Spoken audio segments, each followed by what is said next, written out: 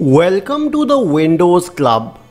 If you wish to fix Windows Update error 0x80070BC9 on your Windows computer, then either read through this article on the Windows Club or simply watch this video. I'll guide you through the resolutions.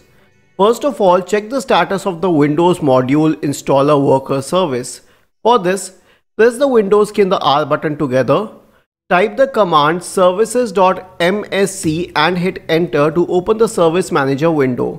Now scroll down to the Windows Module Installer service. Double click on it to open its properties. Change the startup type to manual if it is not the same already. Click on start to start the service. The next solution would be to run the Windows Update Troubleshooter. Right click on the start button and select settings. In the settings window, on the left pane, go to system. In the right pane, scroll down to troubleshoot. Then click on other troubleshooters. You'll find the Windows Update Troubleshooter here. Click on run corresponding to it to run the Windows Update Troubleshooter.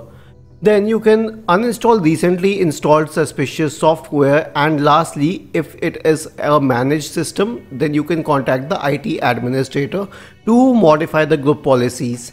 Isn't this easy and interesting?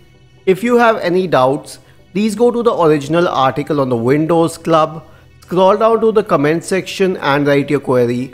We will surely answer to it. Do not forget to subscribe to the channel. Thank you for watching this video and have a nice day.